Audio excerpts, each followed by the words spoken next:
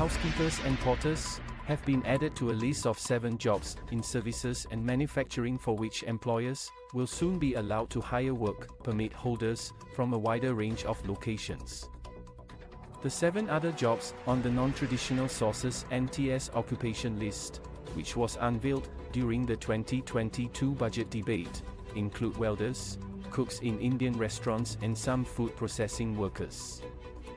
The Ministry of Manpower (MOM) said on Tuesday that the move was decided in consultation with the Singapore Tourism Board (STB). Visitor arrivals from January to July hit 7.7 million, versus 2.23 million over the same period in 2022, based on STB figures. The additions were welcomed by the Singapore Hotel Association, with Executive Director Margaret Hung noting that hotels are increasingly struggling to recruit for both these roles, potentially affecting operations in the hospitality industry critical to the country's reputation as a preferred travel destination. Typically, employers in the services and manufacturing sectors hire work permit holders only from China, Malaysia, Hong Kong, Macau, South Korea, and Taiwan. Come September 1st, they can tap Bangladesh, India, Myanmar, the Philippines, Sri Lanka, and Thailand, known as NTS countries, as well for the listed jobs. However, employers must pay these workers at least $2,000 a month in fixed wages. These workers must account for 8% or lower of the employer's total headcount, excluding employment pass holders. Manual workers in the 9 jobs can now be hired only on S passes if they come from NTS countries, a situation the list hopes to address as part of wider efforts to raise the quality bar for S pass holders. Other ongoing moves to the same end include step increases in S pass qualifying salaries each September from 2022 to 2025 for new applications, and from 2023 to 2026 for renewals.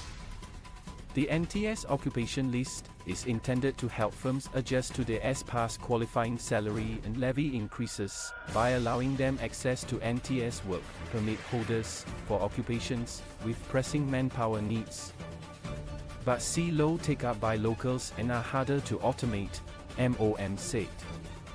Employers who wish to continue hiring S-Pass holders for the 9 jobs are allowed to do so. Minister for Manpower Tan See Ling said in Parliament in May that in deciding which occupations to list, MOM evaluated jobs with a significant number of S-Pass holders who may be affected by the upcoming changes in the S-Pass framework. We also assessed the number of locals in these occupations as well as local employment outcomes, he had said.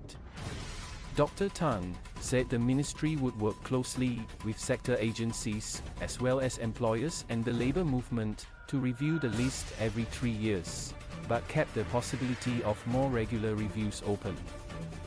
MOM said on Tuesday, the tight list of occupations, together with the quota and salary criterion, supports the longer-term shift to be more manpower lean, and addresses the industry's manpower needs, while balancing local employment outcomes.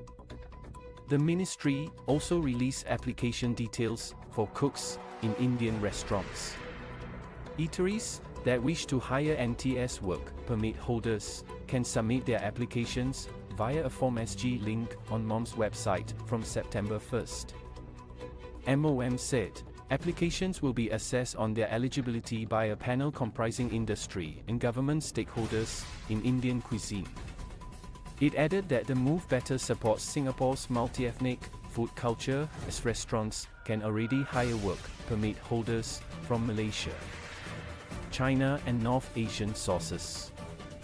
Mr. S. Mahentheran, Chief Executive of Catering Solutions and Honorary Secretary of the Indian Restaurants Association Singapore, said the move will help Indian restaurants here serve authentic Indian cuisine, preserving the Republic's Indian heritage.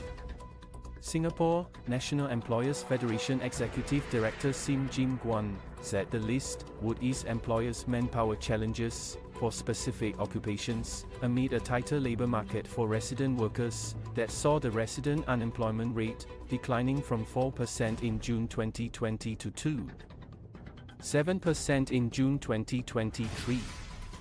While job redesign and technology initiatives have generated positive results for some job functions, housekeepers and porters are crucial roles that are not replaceable by automation and technological solutions yet.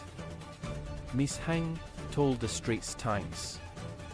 Many countries, including our traditional sources, are facing similar manpower challenges due to the rapid growth of their own tourism industry and hotel workforce. Over the years, recruitment from the traditional sources has become increasingly difficult, and local talents do not find these positions attractive, she said.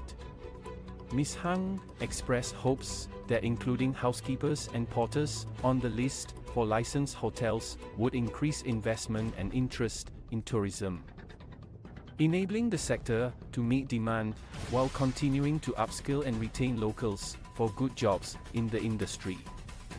Mr. Sim added that employers have reported finding it challenging to recruit workers from traditional source locations, even though they have not used up their entire quota.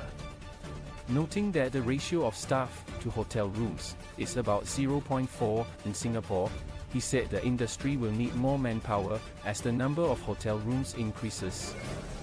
Even as the sector embarks on business transformation, job redesign, and training of employees in multiple skills to be more manpower lean. Mr. Sim said, this is necessary to ensure that Singapore remains attractive as a destination for meetings, incentives, conferences and exhibitions, and tourists.